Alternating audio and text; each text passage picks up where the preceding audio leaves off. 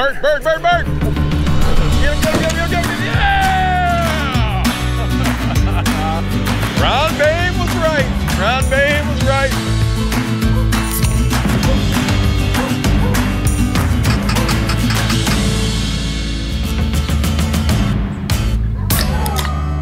I'm feeling spry.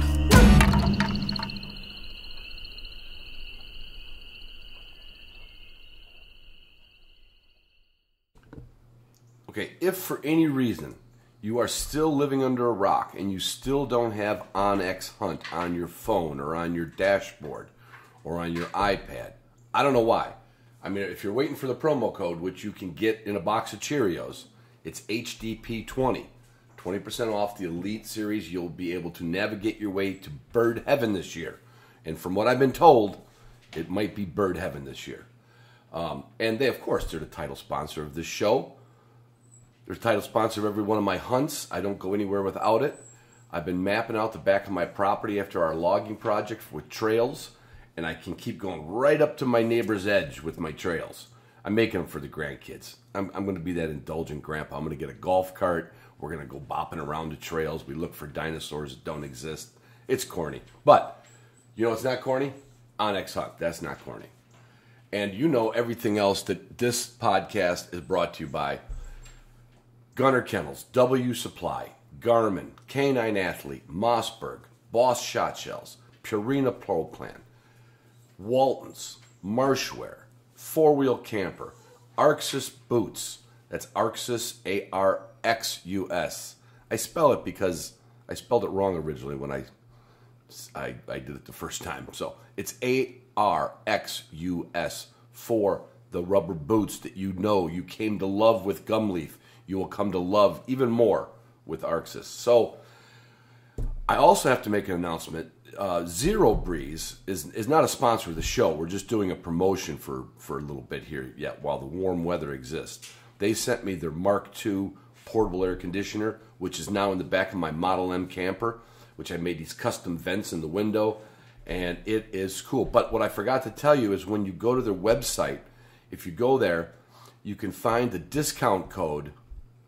They didn't give it to me, but you can find it on their website for a free travel carry case. I never use, well, I shouldn't say that. I use my Arxus boot bag. I do use that, but I don't use the, you know, that air conditioner is going to sit in that truck until I put it in the kennel building. But you can get a free carry bag, like some people love to keep stuff in bags and zip them up and keep them shiny. I didn't tell them that, you know. Most of my sponsors know that I'm kind of like a shanty Irishman, and I've already nicked up my Mossberg shotguns. I've lost one of my Garmin transmitters the other day. I need collars for my dog, and I didn't even call W Supply like a dummy. You know, I got my Gunner food crates. Yeah, I got all. I'm ready to go. I'm ready to go. I just want to make sure you knew that about about Zero Breeze. Okay, the portable air conditioner that will keep your dogs comfy.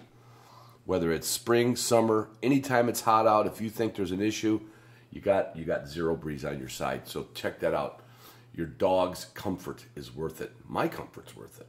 I mean, I use air conditioning, and I don't know about you, but my truck has air conditioning. I think the last 15 trucks I had air conditioning. I use it every time it's uncomfortable. So I spoil my dogs like I spoil my grandkids. And you know, that's all. So this episode, I hope it, you know, this podcast obviously goes all over the damn world like all podcasts do. You get two downloads in Russia and 3 in China and 17 in Germany and 18 here. But if you're anywhere near Michigan and you want to learn about grouse hunting, grouse habitat, guns, veterinary care, this episode, you're even going to just learn some stuff from the episode. We had Dr. Scott Smith and Blake Renfro on from the RGS chapter here in Michigan. We covered a little bit about hunting. We covered a little bit about our trips. But we do get into some really good stuff with Scott about tick-borne disease. It's crazy. This world's going crazy with ticks. And so you're going to learn about that today. But if you come to the RGS event at the Gladwin Field Trial Grounds. You will have the entire day to Ben Scott's ear or Del Whitman's ear about guns, or a host of people about cook. Joe Swanky, for if you want to become a chef. Besides that, you could use like all the Walton stuff. That's not going to teach you how to cook. It's going to give you the implements to cook. Anyway, I tried not to ramble. It's only 4.5 minutes because I want to get this out. I got to get going. I love you guys. I love you girls. And I love you RGS members even more. All right, everybody. This one's really important, and it's going to come out the middle of this week right here, Thursday night, because there's an event going on with a person I've made friends with over the last couple of years, Blake Renfro. I got it right? Renfro. Yep. And he is, I don't know if you want to say a kindred spirit with me, but we're both dumb enough to own wire-haired Vigilas, and he's dumb enough to go down the path I went through years ago. He also has a Drahthaar. And along with this is Dr. Scott Smith.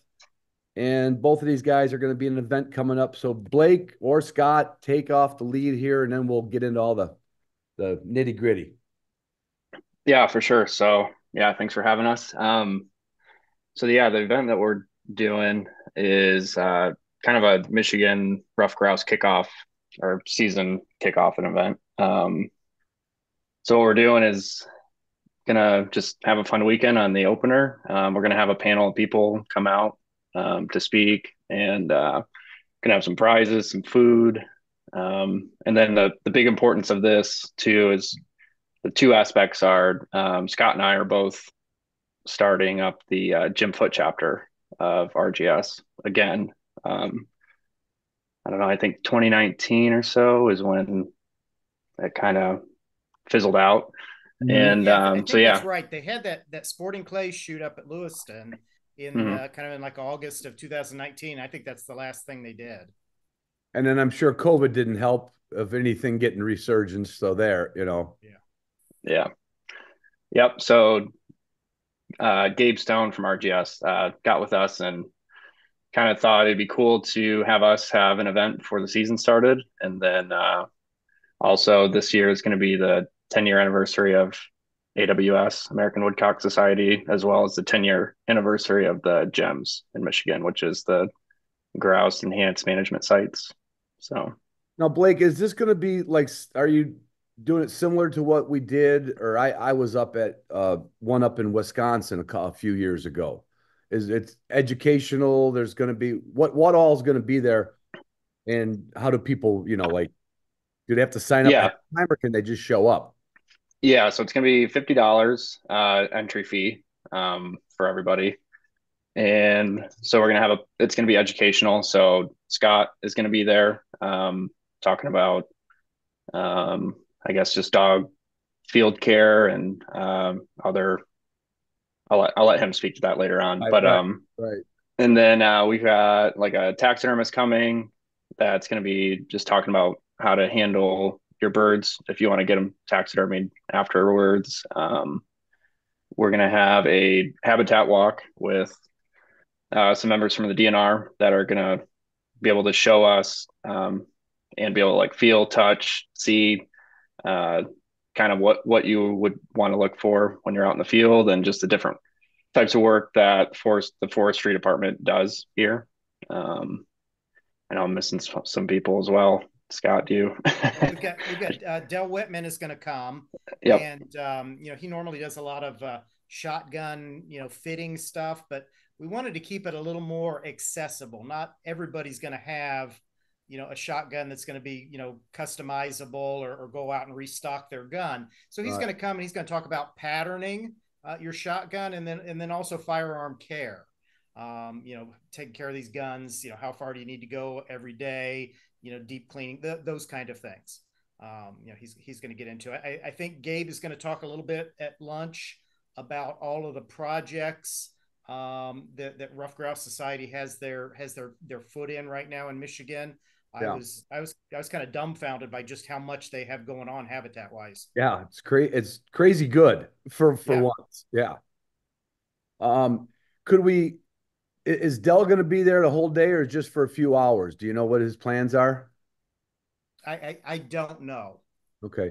Because I would tell people, I mean, Dell's a heck of a nice guy. I've known him for years. I had him on the podcast probably 6 years ago. I went up to his shop and I've had him on again. And I would tell, I don't want to tell listeners, I don't want to speak out of turn for the event, but if you've got a shotgun, and I know people that can do this, and I know Dell's one of them. He's not going to have the time to fit you a gun and give you dimensions. That's going to take a long time. But if you have a gun, let's say an old gun or a gun you like, I'm not shooting this gun good. I'll bet you with him, if you mount the gun and they'll put a safety flag in the chamber. I've seen guys like Dell be able to kind of like, oh, you know what, just a little length of pull, you'll be good, or a little this, or a cheek pad. I'm going to speak for Dell and tell people, bring your guns. I don't know if you'll all get a chance to have Dell work with you hand in hand, but boy, if you're already there, I would bet Dell would give him a hand with it. Yeah, I think the idea for the event too is we're trying to catch people on their way up to Grouse Camp, or if they're already there, something to do because it's on a Saturday. The opener is on a Sunday. Yeah. So yeah, we're gonna go from like 10 in the morning till I don't know 3-4 o'clock, I Mhm. believe. So and the idea is gonna have people that want to hang out or that can hang out afterwards. So hopefully, yeah, we might have some downtime to where you could, Yeah. for And any of the people on the panel that are going to be there, to just actually talk to them and now ask there's questions. there's going to be camping that night, right? We're going to have I'm going to host a trivia game. I've got a box full of prizes from Purina that they sent me. So we'll have a trivia game. We'll record that. It might sound like mayhem for a recording, but it's going to be, like you said, it's kind of like Christmas Eve instead of Christmas Day. The opener Sunday, and this is like the primer for it. And especially if someone's, you know, and I get enough emails, I should have probably just saved them in the file of the newbie file, wanting to either just a little camaraderie, maybe just a gun question, maybe just a habitat part of it, or maybe just coming up and asking Dr. Smith. Nobody ever calls a vet Dr. Smith. I always call my vets by their first name, but my doctor, I always call him doctor. I don't know why, but Dr. Smith will be there, and I'm sure you're open to some questions above and beyond what you're going to speak on, probably, I would think, huh, Scott? Oh, absolutely. And the whole idea for this is not it's not original. We kind of stole it. Kevin Stewart, and I can't remember the name of his chapter right now. They've done a similar event the last 2 years Mm-hmm. there at Alibi Hall earlier in the year in like August, but the Yeah. same kind of thing. And I spoke last year and had this nice presentation I put together on injury prevention, Mm-hmm. going all the way back to choosing a dog from good bloodlines all the way through. And I think I got maybe a third or half the way through the presentation before it just digressed into a big question and answer session, Right. uh, which is Yeah. great because I don't necessarily know what everybody wants to hear, so I love it when it kind of breaks down that way. Right. Right. I'm famous for that. I went to one that Purina put on in St. Louis, and it always takes a while. Like you said, the presenter's talking. If you have any questions, and one hand goes up, and as soon as they know they can go a little in a rabbit hole, like, hey, what about my dog's toenails? Can I? Yeah, It goes everywhere. But I mean, that's what we do at grouse camp, wherever we go, bird camp. We tailgate doctor our dogs, and it's nice, if unless you have a really, really good relationship, or if you're new to this, I don't want to say it's hard to get to know your vet, but you only get to see the vet for so long. yeah. And you're in there for an appointment. Yeah, a few extra minutes once in a while, but I mean, to me, that's worth the price of admission to sit around and talk cruciate ligament problems and fat Yeah, and fat dogs. yeah, definitely. It's funny. Last year, the biggest question I got, and I had just person after person after person ask about this, was how do I get my vet to quit telling me my dog is too skinny? Yeah, yeah, because I put a picture up on Instagram about 2 months ago of a dog I inherited, and the comments were like, "How about feeding it first?" Oh, God forbid its last two ribs were showing. Mm-hmm. You Um, yeah, I don't think we said this. I mean, first of all, we're going to do it again at the end, but Blake, how do people sign up for this? Yeah, so it's on the Rough Grouse Society website. I don't know the exact URL, but just the national RGS website. If you go to the events page, Just go to So the events page and you'll find it. Okay. yeah, or if you are a member and you're on the email chain, I don't know if it who the email blast got sent out to, but it should also be at least I got it. I don't know if it's just a Michigan thing that they sent it out to, but it should be in your email too. Okay.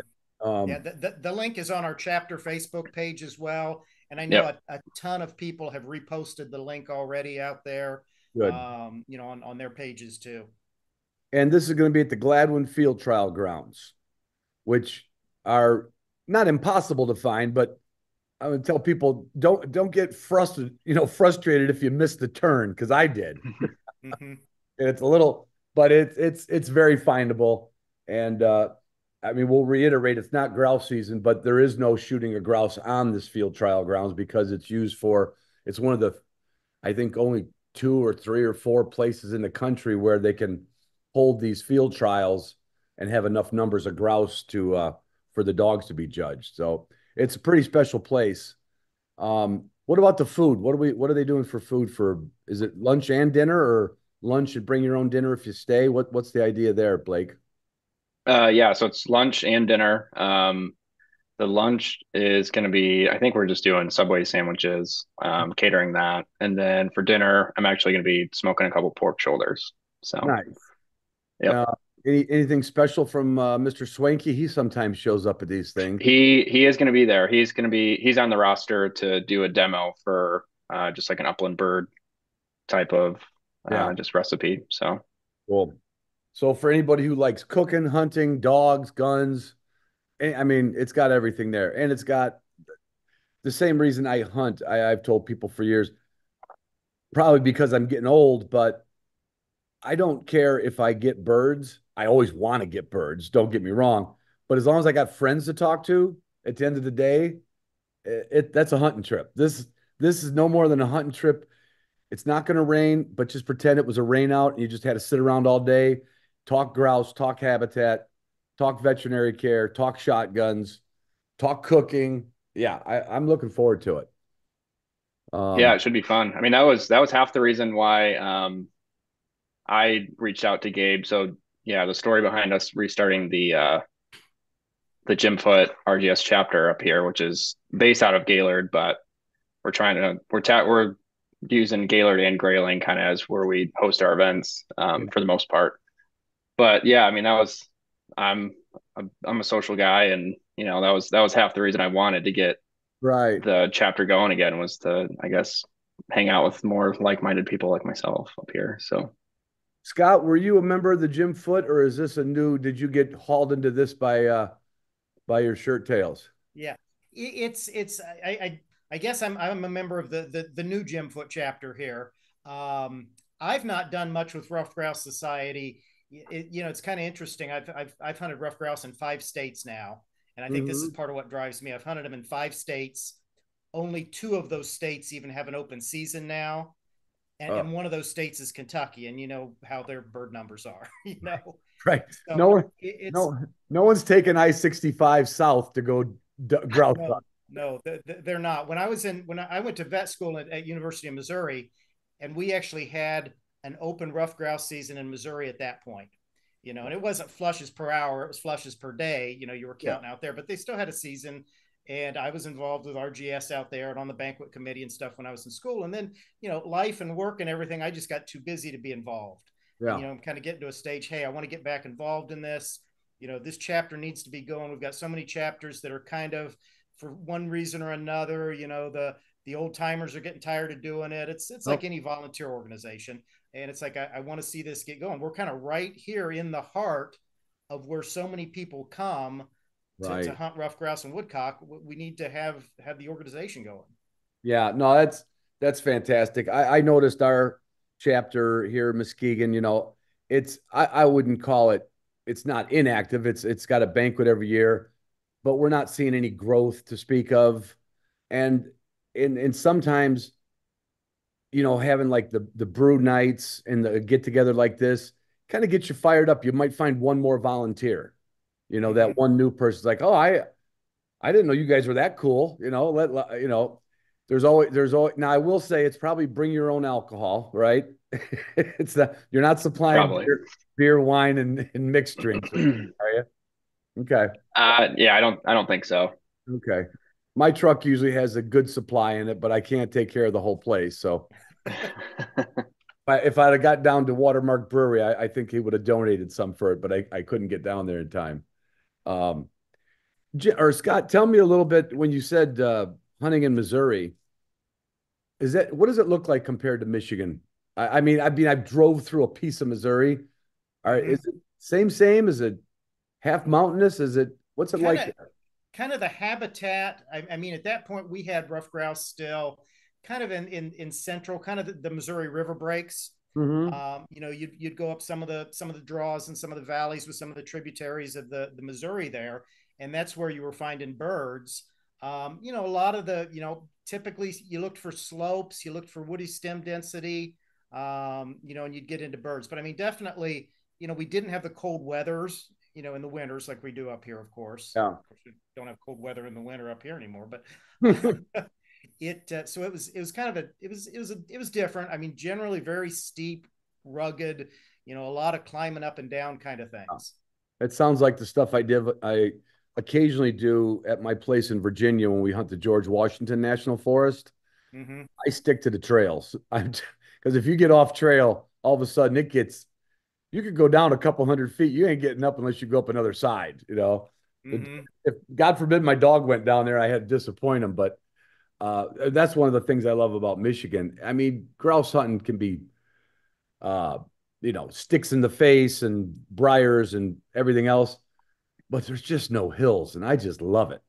I just Mm-hmm. love it at my age. Blake, have you chased the birds around other states yet, or are you a Michigan bound grouse hunter?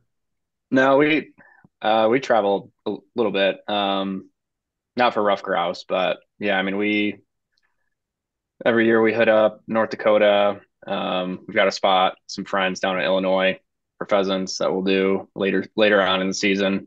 This year I want to expand, and I don't know. Iowa's kind of on the radar. I got a buddy that lives out there now, so I might at least go over there and sleep on his couch.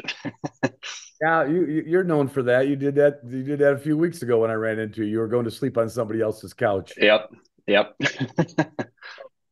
And Scott, you're going to cover. I'm sure you've got an itinerary of things to cover, but I'd love you to touch a little bit about the before we hit record about the ticks and the Lyme disease. What's kind of going on? Yeah, it's we're seeing, this part of Michigan where we're at. We didn't have. I moved up here 21 years ago now. We Hmm. didn't have ticks here. There just weren't ticks. We didn't talk. We would talk about Lyme vaccine and tick control to our hunting clients that were going to the UP or Wisconsin and stuff Yeah. like that. But we didn't worry about it locally. And probably in the last 10, 12 years, our tick numbers have just steadily climbed, and then the tick vector diseases have spread along behind it. Right. I mean, here in our office, Lyme disease, of course, is the biggie. We've diagnosed ehrlichiosis in dogs. We've diagnosed dogs positive anaplasmosis. A couple of years ago, and I was not smart enough to figure this out. This dog went to two different specialists before they got it narrowed down. Had Rocky Mountain spotted fever.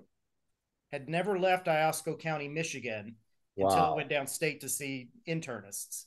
So somehow this dog got infected with RMSF in Iosco County.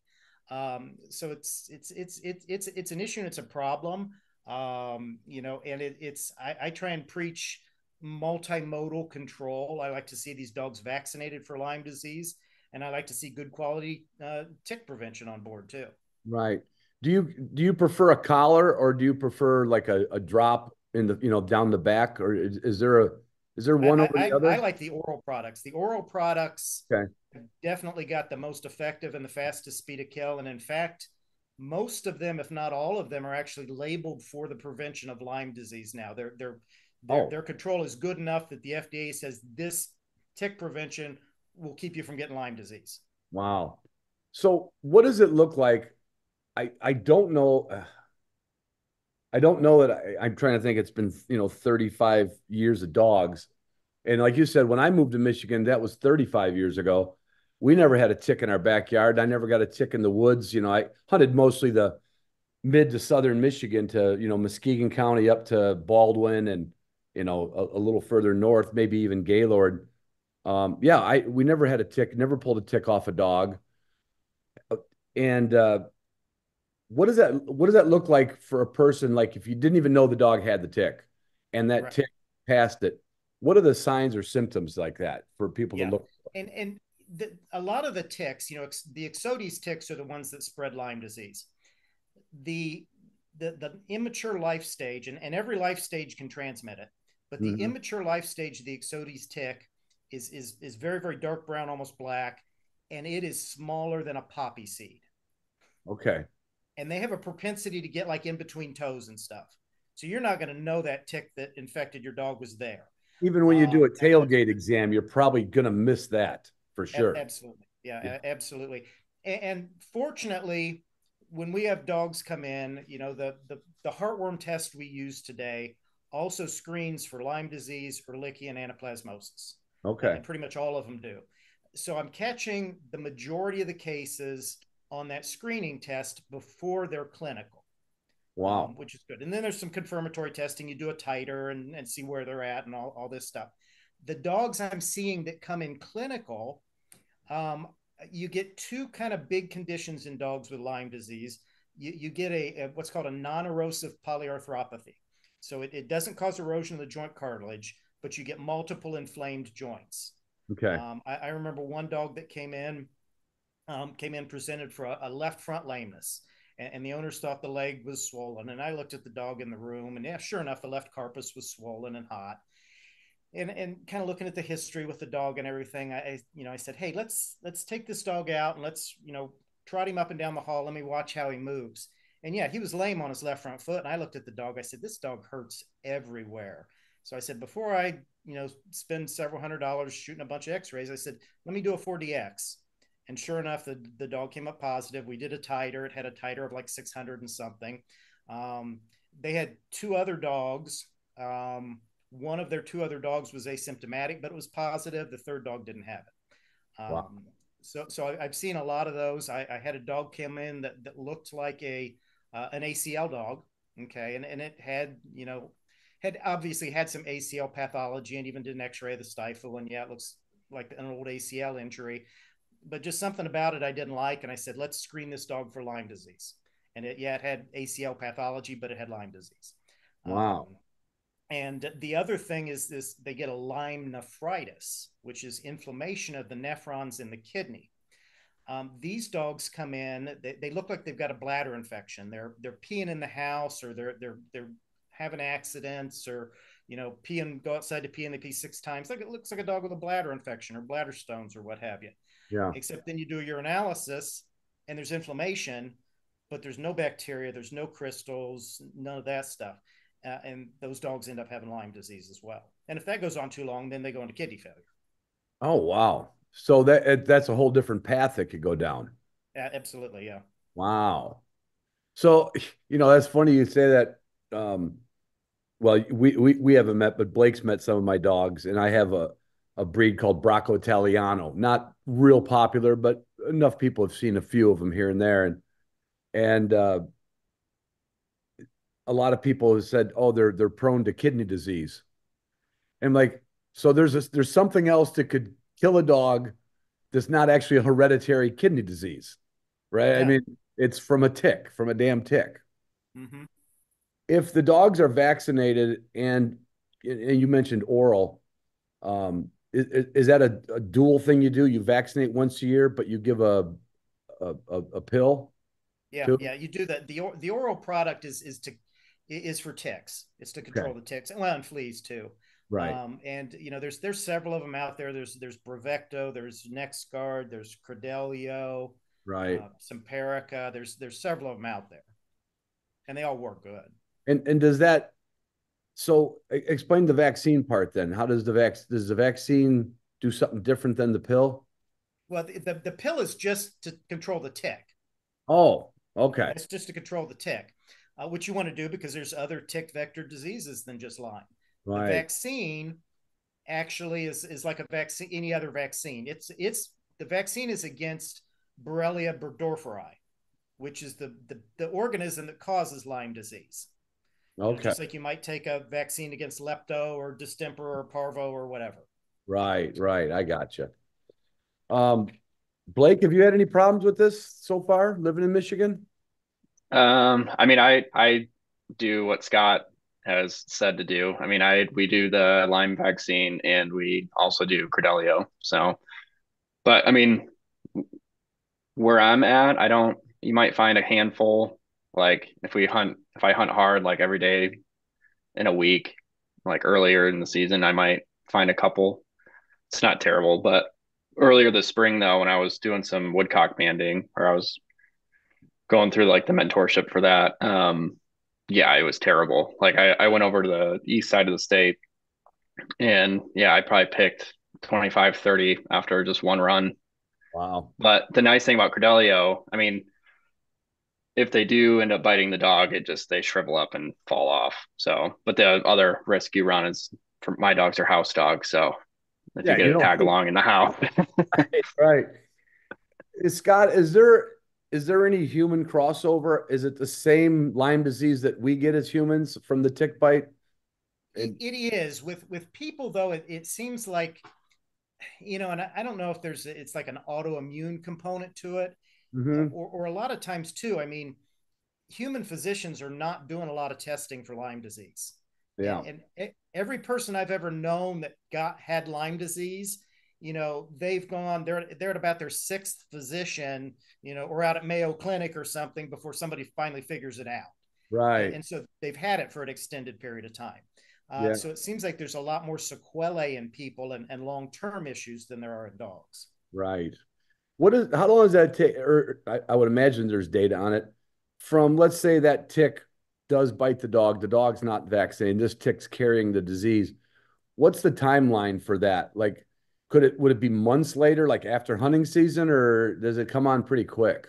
Yeah, it's typically going to be months later before they show illness. And then, too, it's going to depend on how much of that organism is inoculated into them by the tick. Hmm. You know, did they get bit by one tick one time? Or did they have 10 ticks on them that were carrying Borrelia? Right, right. And there's no way to tell. Well, you can't when a tick first gets on a dog, like you said, it's the size of a poppy seed. Yeah. There's you can't like bring the tick in a lunch bag and say, "Can you test this tick for Lyme disease?" Mm-hmm. Yeah, I So mean, I think experimentally they can look yeah, for DNA in the tick salivary in glands, this but case, an that's ounce of not prevention is worth the pound to cure. absolutely. What else do you see a lot of? Is that like the biggest thing on the radar, or with dogs, or Yeah, as far as infectious diseases, it probably is. Mhm. Every year it seems like, or every year, every couple of years, I'll see a case of, fungal pneumonia, blastomycosis. Mhm. And that's usually hunting dogs because Yeah, they're sniffing and snorting and, inhale those spores. Fortunately, that's not very often, but that and then the trauma. yeah. Well, that's one of those things. You can go by a whole dog's life and have not one hurt, and you get another one that he's at the vet once a year every season with something stuck in him, or um. And I'm sure you'll be going over some of that kind of field care at the. Absolutely. Yeah, I was gonna kind of touch on, some basic, first aid kit stuff. Mhm. What do I carry in my kit? What do I try and have on me all the time? Realistically, what stuff should you have? I think a lot of people go overboard when they start thinking about first aid kits and stuff. First aid kit is that it's first aid. It's there to get you, your dog, your hunting buddy, whoever out of the field and where they can get proper care. Yeah, and I think it was funny years ago. All of a sudden, people started getting staplers from their vet, right? And Yeah, everybody's going to be a field surgeon, right? They're going to start. I'm like, I had one, and I was like, I wouldn't even know how to use the thing, even if I watched my vet do it a bunch of times. I'd rather just do whatever you need to do first aid wise, wrap it up, get to the vet. It's a lot of peace of mind. Uh, uh, it's a huge peace of mind. I would not want to. I know people that have done it, and I know bear hunters and houndsmen are kind of famous for it because they nothing stops them. And right. but yeah, I'll leave the actual sutures, staples, and everything else to you guys. I feel a lot better about it. what percentage of your clients are in sporting dogs, would you say? Do you have an idea? It's not going to be very high, to be honest. Probably almost like Um, 10% of hunters, 10% of people are hunters. And yeah. And then yeah, you divvy them out around. I mean, I see, hunting dogs, sporting dogs, certainly on a daily basis, yeah, but it's not like I'm seeing, six or eight of them a day kind of a thing. right. Do you feed and care for any of your own? Oh yeah. I've got two English setters right now. One's 14 and a half, and she's got terrible cognitive dysfunction. You've got to watch her. You get her up and get her out to go to the bathroom, and it's kind of sad to watch. And I deal with this with clients all the time. She'll stumble, trot out into the yard, and if you don't watch her, she'll just do a U-turn and come right back in the house because she forgets why she's out there. Oh wow. So that one's off that one's not going out in the field anymore. No. No, she's not been out in a long. I tried to take her out. I think the last time was about 3 years ago because you kind of feel bad for her. So I'd try and take her out of it, and she was in this mode where she would, whatever direction she was going, she just went straight. I mean, like an arrow. So you'd have to run, and she couldn't hear really worth a darn. So you have to run and get ahead of her and wave your arms to slow her down. But no, then and I've got a 3-year-old setter right now as well. Right. A friend of mine's wife just got a setter, and we were talking about it at our NAVDA training grounds last night. And him and myself and another guy, I've had a lot of European dogs. I've never had a setter. I've never had a proper grouse dog in my life. And I always said, well, I don't, I always want to make sure the dog's going to retrieve. Well, a lot of setters do, a lot of don't. But I mean, I've always found reasons not to. And after watching this guy's young pup and some videos he took of it, the other guy, Kyle, said, he goes, I'm getting a specialist next time. I'm getting a grouse dog. I live in Michigan. He didn't say setter. He says, I'm getting a real grouse dog. So it's Blake. How far away are you from giving up the ghost on all these European dogs? Are you ready for a good old American English setter? We've talked about it. Have Yeah, I might. I don't know. We got 3 dogs right now, so I don't know. In a couple of years, maybe I'll just show up with one. But I told myself I can't call myself a grouse hunter if I if I don't get one. Well, Yeah. Blake and I So, were comparing porcupine encounter pictures the other night too, and Uh-huh. oh yeah, yeah. So my wire hair, like he's insane. Yeah, he got a face fully dispatched one pretty much behind the house. So he had a face full. I think I don't know. The vets didn't even count. She said we just started ripping them out. So I was like, that yeah, probably 300. That's what she guessed or more. I I couldn't tell you how many my vet. I was on a trip. I had this one dog that would always jump the fence, and another dog saw her do it and figured out how to go with her. And he was never a runaway dog. She was always running away. She came back with about, I don't know, 15, 20 quills, just, from poking, I'm guessing at the Mhm. dead carcass, probably, right? He came back. I'm sure, Scott, you've seen him all the way down the throat, everything but the eyeballs. I don't know how that happens, thank God, but everything. And my vet, Tiffany, I think she said 400 or 500 quills. I don't know if that's even Wow. possible. She said, and she loves kind of, busting on me a little bit. She goes, I don't know about this Italian dog, Ron. This is the first time I have pulled test quills out of a dog's sheath and testicles because Wow. what I can tell, your dog either unfortunately raked right over it and then went back to go kill it, or killed it and humped it. He goes, I can't prove the order in which they punctured, but it was, and my wife had to take it to the vet, and oh my God. So yeah, setters are not known for that. no, That's my dog's entire porcupine experience. He was when he was, I think, a year and a half old, and I was looking at some bear sign, and he was kind of up a ridge a little bit in some popple slashings, and all of a sudden I hear this big, loud, like booger bark. I'm looking at bear sign, and the dog barks over here. I'm like, great, he tried to make friends with a bear, right. and He comes flying out of there down to me, comes, sits down in front of me, looks up with this absolutely heartbroken look on his face with one quill right here. And it wasn't even stuck in the skin, it was in his hair. And so now if he gets he gets near a porcupine, he'll look at it and then like jump and run away from it. So he actually acts like a dog who's blinking birds, right? Exactly. The one who's been overtrained and is like, up, no bird here, no bird here. Except he's blinking porcupines.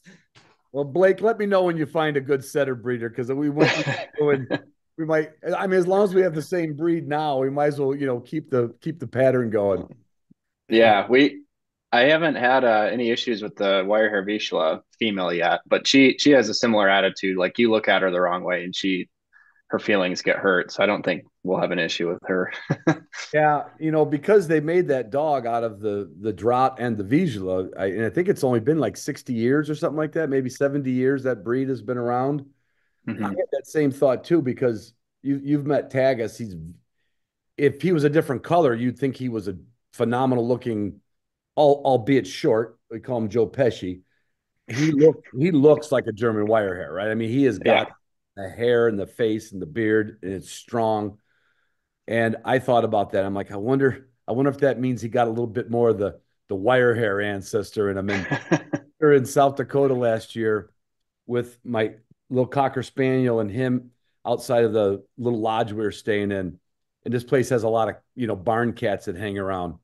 And the two of them were over by this electrical box, sniffing and sniffing. And I hear her yipe a little bit, and I hear him bark.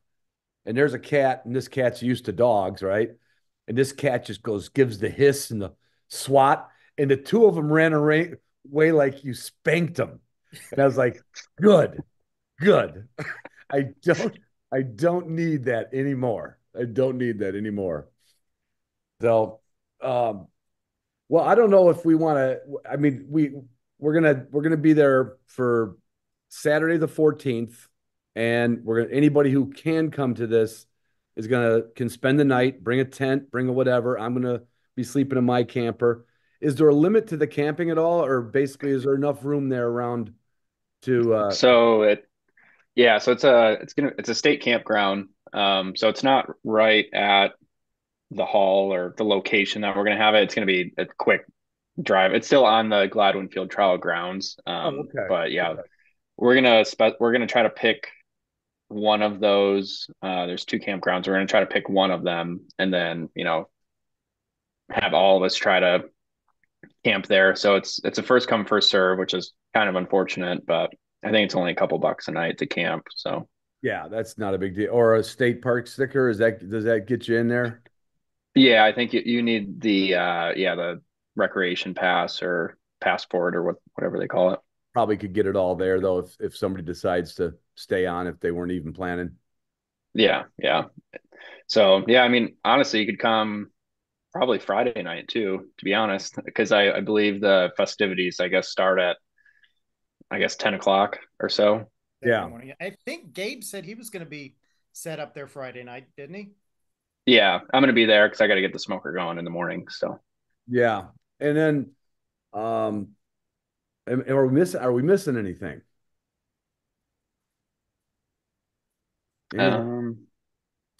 I hate to have not that I can think of. I just want to make sure, like, we reiterate.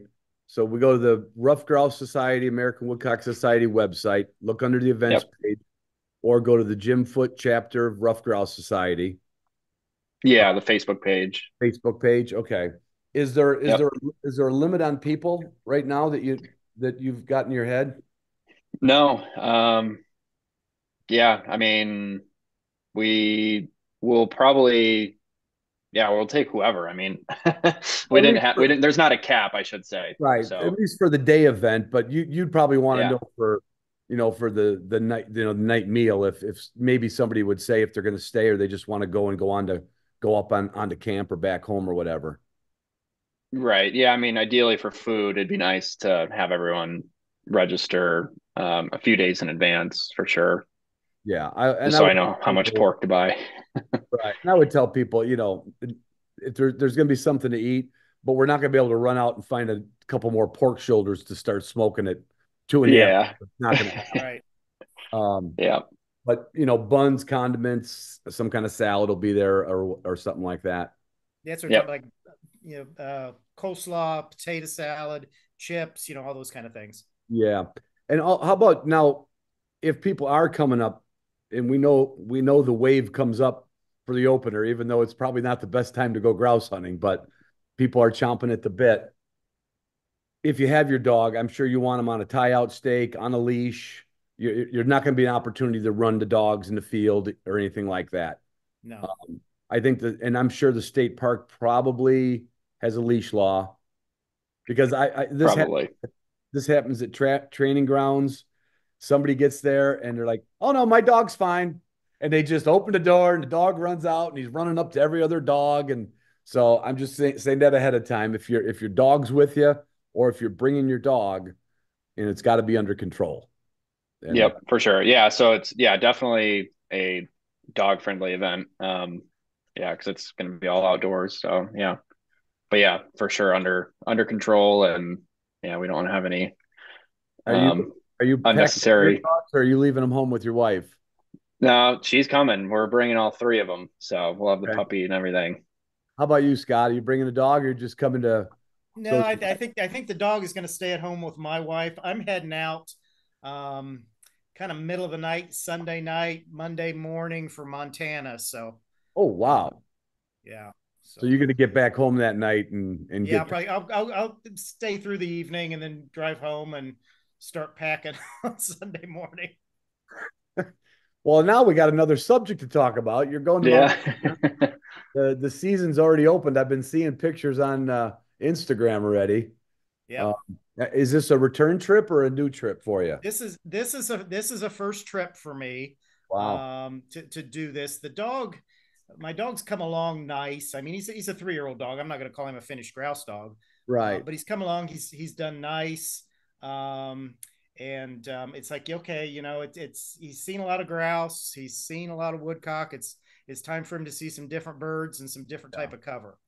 And so I'm fully prepared for him, because he's been on wild grouse predominantly. So Right. he's seen, a bird, a brace of birds, that kind of thing, and and they're gone. Right. I'm certain that the first time we're out there and a covey of huns or sharptails come up, I'm going to watch my dog, bounding across the prairie. Yep. And all the yeah, you could make a dog look finished in the woods because you could say, "No bird, no bird." Well, that's because nobody can see the bird. And the dog's like, "I don't even know where to run." But yeah, you'll I got kind of lucky with my cocker last year. That was her first year pheasant hunting, and I was flanking a field. It was a block drive, like a driven hunt, for a lodge. And these birds were peeling out, and when the hens would come out, I couldn't shoot, obviously. And cockers are supposed to stay 20, 30 yards, and there she goes off 300 yards after a pheasant. And the next one, it was only 100. The next one, I just kept saying, "No bird, no bird." I think all she was getting was the no. And by the end of that day of the fields, I kept asking to flank, because I was like, "Wow, I'm actually getting some training in here." But the pointing dog is a different story. The cockers kind of used to being close anyway. Um, and you're not going to want to shock it, right? You Yeah. all you want to do is say you want to come when called. But boy, that's going to be. I can't wait to hear how that goes, Scott. I think he's got a really good handle on him, and he's end of last season he was picking it up a little bit, and he's shown me a lot this year of woe to flush. So Oh, that's great. that wild Yeah. flush bird, he's boom locking right up on when it takes off. So, So the idea of not being able to chase a bird is not foreign to him. no, no, and Oh, and that's I'm actually going out by. I'm just going. He and I are just going out by ourselves, and I'm wow. taking a lot of this. If I get a couple birds, great. But this to me is going to be like a lot of the guys go out in August and do. They train for a week. Right, right. It's kind of what I'm using this for. Total. And yeah, the birds will be the bonus. Absolutely. Yeah. So you're driving by yourself. Oh yeah. Yeah, that's the story of my life. All my buddies live around the country in different spots, and I never have anybody, or if I do, I'm going to stay longer and do something else on the way back because I'm retired. and that person can't come with me because they can only be gone for X amount of time. So, Road, were you going to be sleeping in the truck, or are you going to motel it like a civilized person? No, I'm taking 2 days to get out. I'm staying just inside North Dakota the first day, so like 14 and a half hour drive the first day. And I did Airbnbs. Yeah, yeah. And actually they ended up being cheaper than hotels would be. And, Hmm. it's going to be, quieter. And I just worry about hotels and, dragging guns and everything in and out of I know. hotels. You always feel like, well, nothing's ever happened, and then you're like, well, I'm going to carry the gun in anyway, Mm-hmm. And then you got to leave. Sometimes you got to leave the dog in the truck, and then you're like, yeah. Yeah. Anyway, and then Blake, when are you heading out west? We leave Oh, the 21st. same week, right? Same week. Yeah, and we're gonna be there probably 14 days or so, or maybe like 12 or 13 days of hunting. So, So and next year, we're after Scott's dog chases sharp tails, he's going to be following us to North Dakota, so he's got a shorter drive, I bet. Yeah. yeah. That'll be Exactly. He'll be welcome. There's plenty of places to hunt out there. You've been doing some scouting then, Scott, for places to go? Yeah. Yeah. I've been doing that and, been kind of Montana. It's almost, I mean, there's so many options with the block management land. And then they've got the upland bird program thing. And then there's just, wildlife management areas. And Yeah. yeah, there's a You'll have plenty of places to a walk. ton of land. Managed to find, I've been emailing back and forth. I have my own personal question person at Montana Fish and Wildlife. She answered my email, the first dumb questions that I sent. And I said, is it okay if I just email you back instead of going through the website? So you made a friend.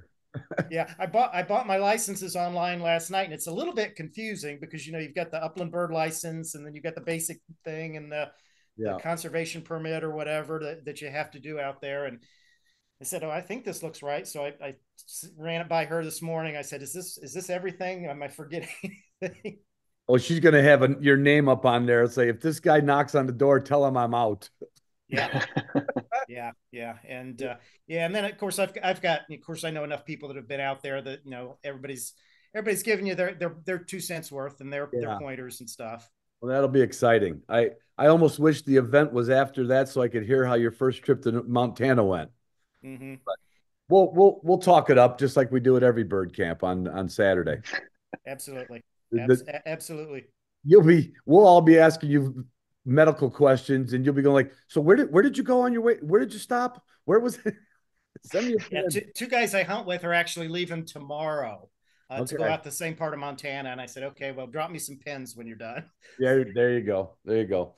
All right, so let's reiterate one last time. Blake, take it away. Let's put the plug out there one more time. Yep. So the event is September 14th at the Gladwin Field Trial area. So it's just gonna be a fun day of talking and learning about grouse hunting and just getting prepped before the season. And yeah, it starts at 10 o'clock. It's $50 per person to show up. And that's including, we're gonna have some prizes, drawings. I believe a friend of ours, Matt Frank from Mossberg, I think he donated a gun. Okay. So we're gonna have some decent auction, or not auction, sorry, but like raffle items and Yeah. prizes. So it should be a fun day. And that's including lunch and dinner. So that'll be provided. So You and know, camping and trivia. and trivia. Yeah, I'm gonna have a trivia game set up. I don't know how we're gonna do this, but it's all gonna depend on how many people are there, whether we have teams or individuals or whatever. And I'll bring the recording equipment, and we're gonna have some fun. Yeah. It's like you said, it's the kickoff to hunting season. Why not? And Yep. The kickoff Um, and celebrating the 10-year anniversary of AWS and the gems. So yeah. yeah, And that's a lot we of good did forget stuff. one person that's presenting. Michael Mapes is going to be there. oh Oh, yeah. second Yeah, how chance. could we forget him? Yeah. So Will he be bringing some dog samples with him? I'm sure he he might will. be. Yeah, he Yeah, came up. I can run through the roster real quick just Yeah, do so that. everybody Yeah, knows. like, Yeah, so we've got Del Whitman for patterning and firearm care. Bruce Barlow, he's going to be doing the Woodcock and Grouse habitat walk. So the interactive walk through through the grounds. And then Scott's going to be talking about field and truck first aid kits and tick management. And Michael Mapes is going to be there with Second Chance Bird Dogs. And then I think Gabe Stone is going to be chatting about just what's going on in Michigan right now with Rough Grouse Society and our projects. And then Chad Donahue, he's going to be the taxidermist that we've got. He's also a very active RGS member in a different chapter. And then Joe Swanky is going to be there for the Upland cooking demonstration. Sweet. Well, so I can tell you, I'm looking forward to it. My wife, she said, "What are you doing today?" I said, "Oh, we're doing the thing for, what I got to do on the 14th." And she goes, "You didn't tell me." And I looked right. I got a 4-month calendar that I finally started. In my whole life, I went by a bad memory, right? And that's no place to be when you own a construction company. And since I started the podcast, I have a 4-month planner up here with, guests, times, trips. And I just pointed at the calendar and she goes, "Oh, yeah, I see it." Yeah. So I will be there with bells on. I can't wait to say hi to everybody. Can't wait to meet you in person, Scott. And I encourage everybody to come. I encourage everybody that can to camp over because everyone knows that it gets better with beer. That's right. Or bourbon. Everybody think of your questions for me. Yeah. And if I don't know an answer, I'll make something up. Sounds good. Right. Yeah. I mean, you couldn't have possibly went to every class in vet school. You had to skip a couple. Well, I skipped more than a couple. I had some good classmates that I could borrow note sets from, and I spent most of the time during the day fishing and hunting. Pick your vet school based on hunting and fishing opportunities is what you're saying. Exactly. Yeah. All right. Well, I can't wait to see both of you, and I hope a lot of listeners show up. And I know it's a far drive for a few, but there's plenty of Michigan listeners that'll be like, "Hey, let's do it." So we're going to have some fun, all in the name of conservation and Rough Grouse Society, the American Woodcock Society, and our brotherhood of hunters and fishermen and conservationists and habitat. Oh, I'm getting all schmaltzy. All right. All right. I should figure out a way to end that cleaner, but it's all right. I don't edit because that's not me. I'm going to stop this.